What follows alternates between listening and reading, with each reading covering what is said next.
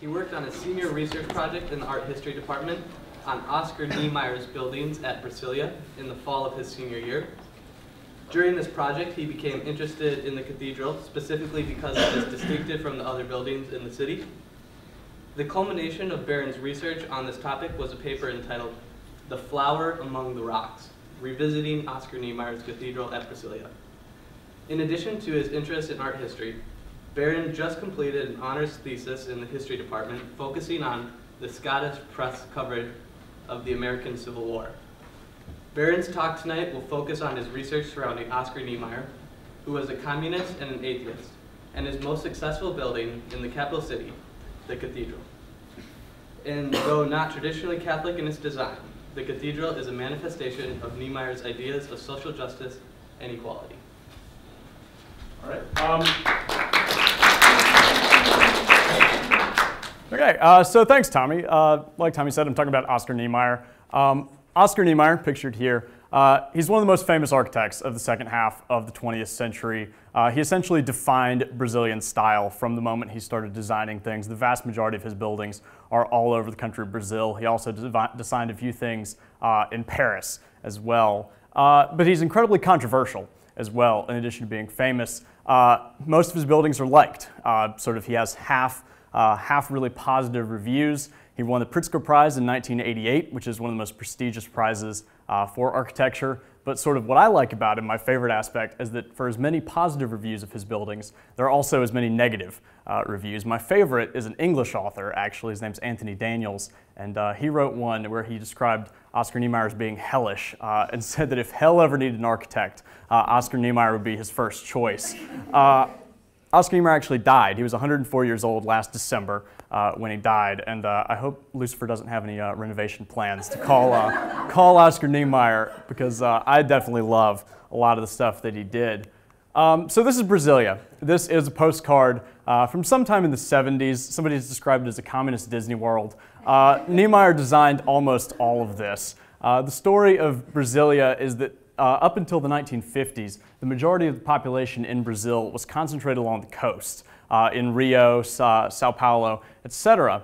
And the government for years had said we really need to take advantage of the resources on the interior of the country. We need to move people westward. And so they decided that they were going to draw a line down the center of the country, top to bottom, and then down the center of the country, left to right. And the middle where they intersected is where they decided to build a new capital, Brasilia. So probably 10 to 15 years before this picture was done, there was nothing there. This is completely artificial, and it was all done by Oscar Niemeyer. You can see the cathedral is that one right there. Back up. So the majority of the buildings look sort of like this, sort of Star Wars meets modernism, straight lines, curves. They look better in black and white, which is why I gave you a couple of these photos. That's actually the Congress building of Brazil right there. That ramp, you can still walk right up it like that. And then those two domes are where the two houses of the Brazilian legislature meet. Then this is the executive building, essentially the president of Brazil's offices. And you can see the towers of the Congress behind that. That curve right there, that's a repeating pattern in Brasilia that you'll see inverted when we look at the cathedral in a second.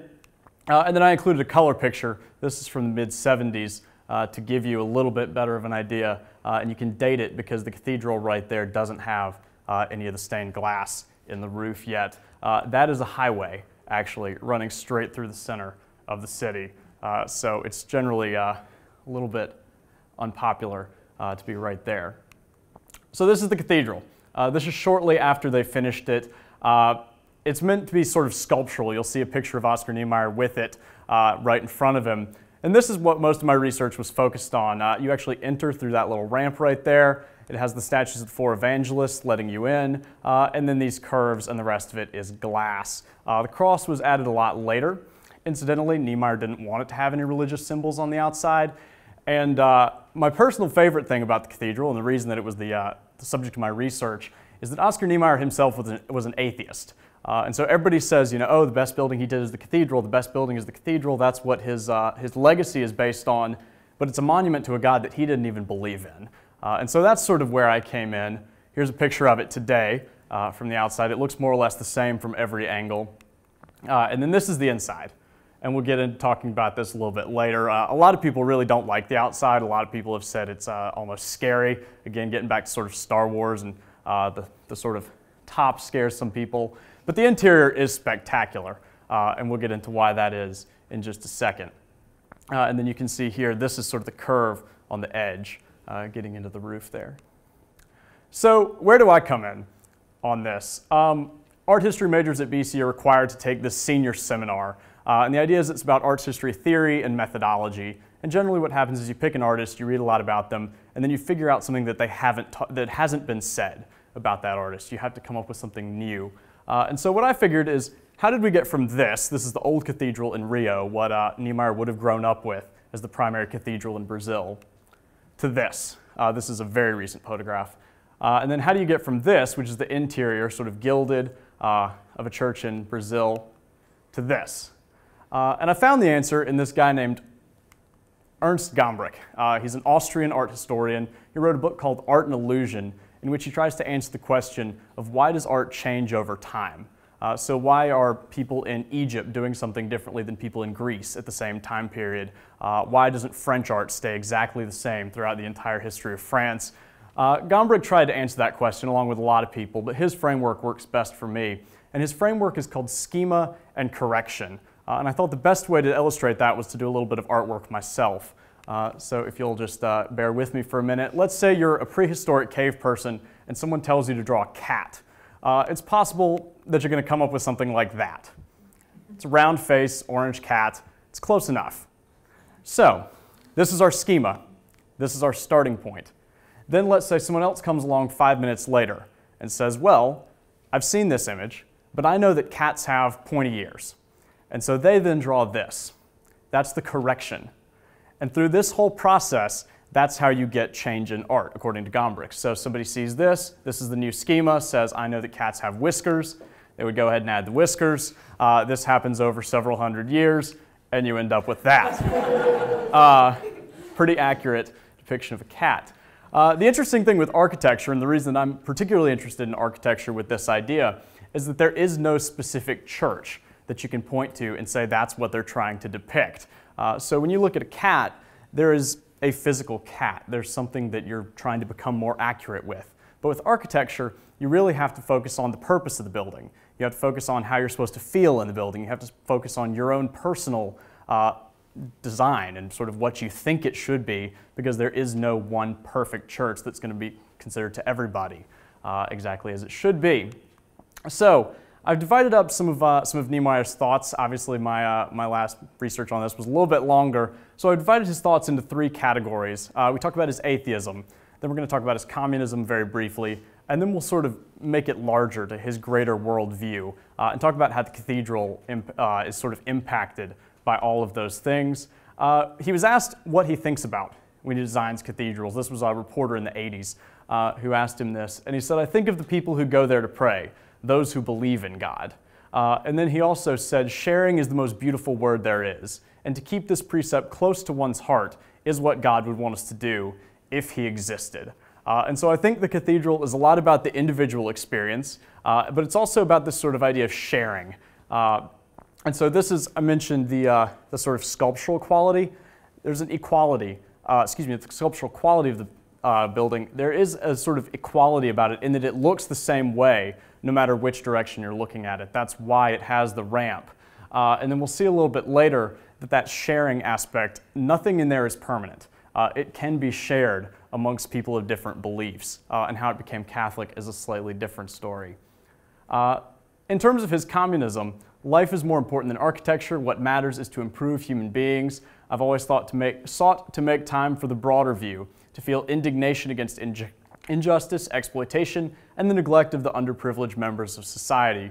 I do not know why I've always designed large public buildings. I try to make them beautiful and spectacular so that the poor can stop to look at them and be touched and enthused. I think that's the reason for it being so spectacular on the inside and sort of underwhelming on the outside. You go down that ramp and into the building. People have talked about how Mass is a more perplexing experience in this cathedral because it is so incredibly light. You have to remember that we're in the middle of Brazil here, and this is almost entirely glass. The sun comes into this thing, and people say it's very difficult to photograph as well because of that, because the whole thing is just bathed in light. I mentioned again in terms of just sort of the equality, these are all relatively new, all these pews. Originally it would have just had standard chairs in there that you could have moved. There are also pictures of there just being sort of stools around, only a couple of them. This has sort of changed over time. But I think the most defining characteristic that you would all agree is probably the ceiling, definitely, of the cathedral. You can see it again from the outside there. And I think that comes from sort of Oscar Niemeyer's larger worldview. If he doesn't believe in God, what does he believe? And I think he sums it up here in a couple quotes. The day man understands that he is a part of nature, brother to the insects of the earth, the birds of the sky, and the fish of the sea, is the day he will understand his own insignificance and become simpler, more realistic, more human, and more sympathetic. We absolutely need to look at the sky and feel how insignificant we are, the offspring of nature. In the cathedral, I put some transparent spaces in the stained glass so that from the nave, the believers could imagine that out there, in the infinite spaces, the Lord would be waiting. And then at the end, I talked about that curve. Niemeyer talks about how the curve makes up the whole universe. To him, the universe is not in straight lines. The universe is in the curve. And so I think that's why the whole cathedral is curved. There are almost no straight lines in this thing, with the exception of the floor and the platform there. Even that sort of partition there is curved all the way around, and that was put in a little bit later. And actually, talking about the transparent spaces in the ceiling, you say, well, you know, it's stained, it's pretty, the blue, that was added in 1990.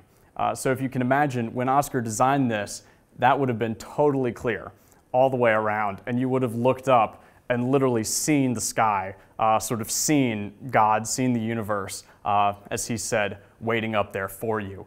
It would have been a truly spectacular experience, sort of independent of any religious affiliation or anything.